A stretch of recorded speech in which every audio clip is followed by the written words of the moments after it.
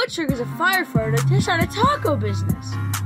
Hi, this is Connor from the Eyes News podcast, and I can't wait to sit down and talk with Liam Hogan, a firefighter and web designer, who decided to follow his passion and start a taco truck. How scary was the decision?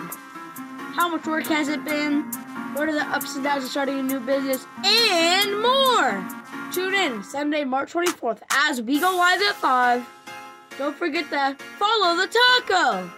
And remember to give someone lots of hugs and loves today.